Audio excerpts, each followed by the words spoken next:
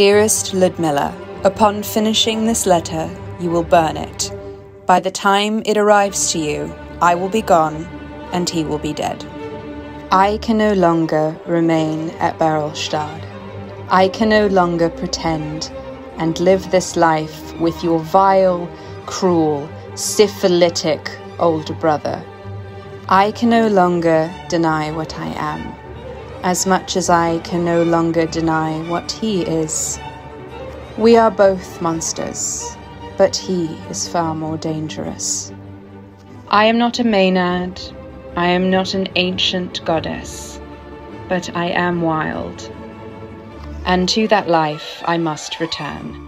But having been kept in captivity for so long, I shall require some monetary compensation.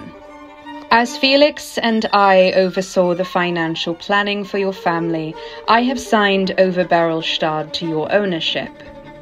But I shall be keeping the other properties your family owned, mainly the houses in London and Venice, as well as the French villa.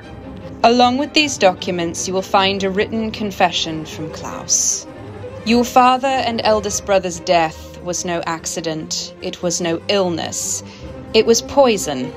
This fate was intended for Felix as well, but he survived.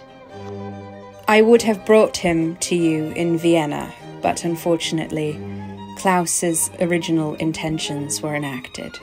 Felix has been buried with kindness. Kindness I have not saved for Klaus.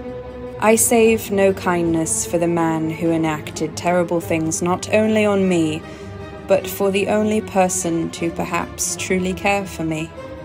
You may ask why I did not eat him.